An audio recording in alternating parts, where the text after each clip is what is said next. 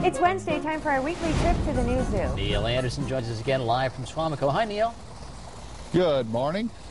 You know, this, Pete, you had asked me earlier about Flo, and if anybody, you know, I mean, you probably have heard, but if you haven't, Flo, our 9-year-old moose, she died this weekend on Saturday, so of course the staff, including myself, you know, I mean, she was one of our favorites. I have to tell you this, you know, a lot of people ask me, you know, what's your favorite animal at the zoo?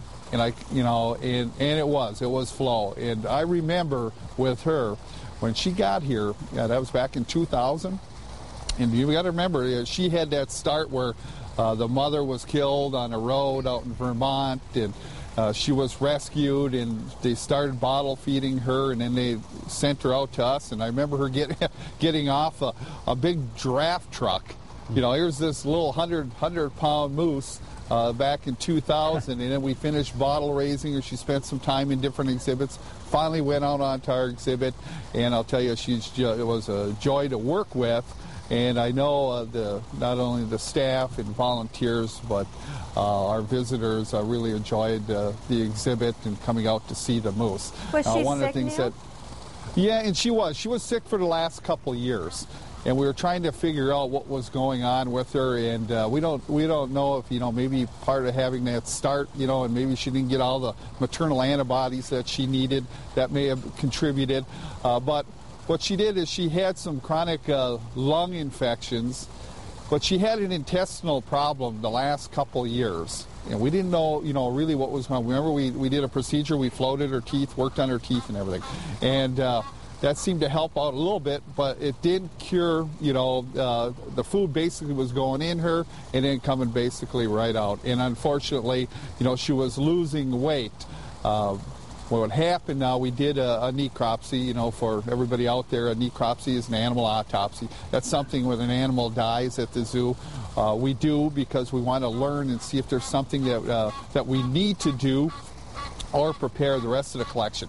And one of the things we found is that her lungs were real abnormal. So there's some things going on. Tissue samples were sent, some nodules on the liver and everything. But the interesting thing, you know, that we knew she had intestinal problems, but she had a section of her colon, maybe about 6 inches long, that was swollen, you know, probably at least 3-4 times its normal size, and there was an ulcer, and it had perforated.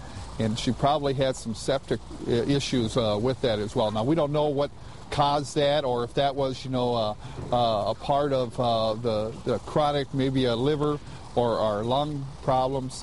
We're not sure, but that's all the tests that were sent out, biopsies of all that, or maybe it was cancer, we're not sure.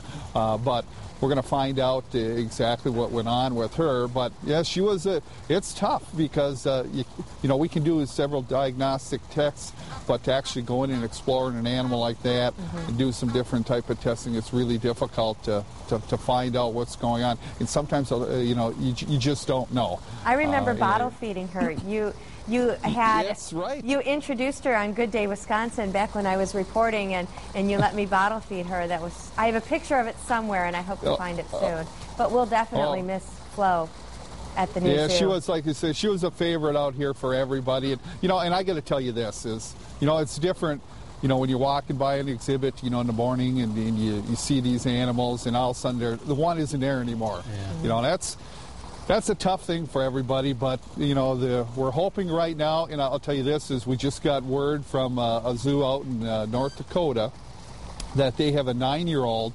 They heard about this. They have a 9-year-old female that's doing real well. She's alone, and we're hoping that we can make arrangements to maybe bring her over here so that we can pair them up. So, you know, there's some, you know, good news on the other end of it, but yeah, we certainly will miss Flo. Yeah. Thanks, Neil. Thanks, Neil.